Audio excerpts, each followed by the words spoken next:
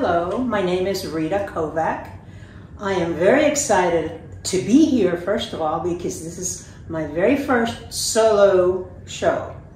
And I taught for many, many years, and now it's my turn to produce some of my own art, and it's very exciting.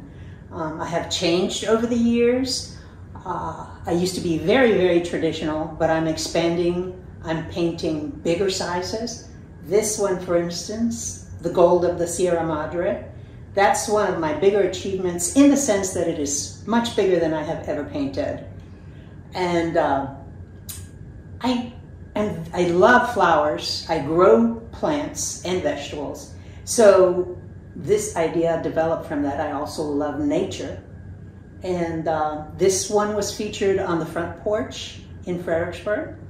And it's also my business card, so you might have seen it somewhere. A very unique opportunity that I've had was being a teacher, because it was most fulfilling. I was an art teacher for a good part of that time, and I would watch my students working on their art and go, oh, I wish I could do something like that. I was able to try all kinds of media with them, and as they explored, I explored as well. So you will see throughout my art, I enjoy oil painting the most, but I also do watercolors, and I do sketching, and occasionally 3D as well, such as, pottery. So I'm blessed to be able to do several things, and I don't concentrate on just one. I want to point out these two paintings to you simply because they are very different from what I normally do. I usually use a paintbrush and sit there and nitpick and get what I'm doing done. This one was more challenging because I used a palette knife. There is nothing in there that I did with a brush. It's all done with my palette knife. And there's a story behind these two. I visited our family in Florida. I have two grandchildren there. And we went in a water taxi. Who ever heard that, except maybe in Venice in a gondola?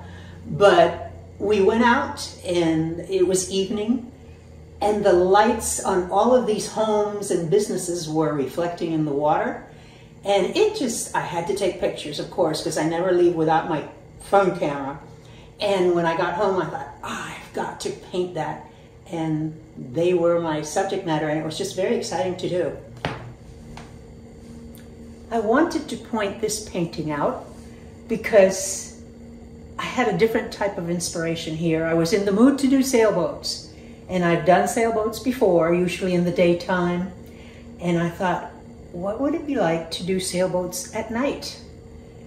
And so I started sketching. I did download some pictures from the internet to see what a sailboat looked like, and I started sketching, and this is the first part of it that I did. And then I thought, what if we had a whole lot more sailboats in the background with the moon shining and with the little reflections in the water? I'm fascinated by reflections in about anything but water. It's amazing, all of the beautiful sparkling shapes that turn out. And so that's how this one began, and it turned into what I now call the Moonlight Regatta, reminiscent of Moonlight Sonata, maybe? Apparently, I was still in the mood to paint sailboats, but I needed something different. And I was looking through some old albums, and I discovered some postcards back from the Vietnam era. And they were beautiful. They had a lot of color. They were unique. And then I thought, I'm going to limit myself once again and use my palette knife. So every little piece on this was done with my little knife, creating the reflections, even the smoothness in the sky with the palette knife. And I'm satisfied with the result. I was happy with it, and I thought I'd present it today. To end my part of this presentation, I want to show you one of my more traditional pieces, and that is little Miss Kitty here, Peekaboo Kitty. This, it's done with more detail and with a brush rather than the palette knife. And this is really done from a photograph that I took of our kitty playing in my garden amongst my good plants, but kitties are spoiled, so here she is.